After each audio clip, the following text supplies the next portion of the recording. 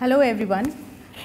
Why is there so much interest in big data analytics and why are we wanting to do this course? Because organizations today realize and understand that data is an asset. Data is the new gold, and they are paying a lot of attention on where the data is coming from.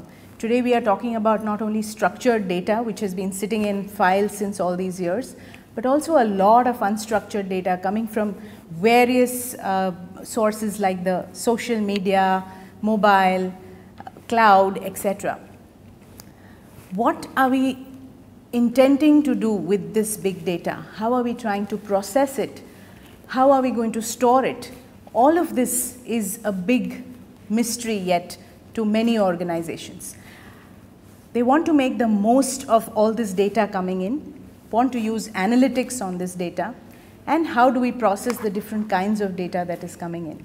And that's what this course is all about.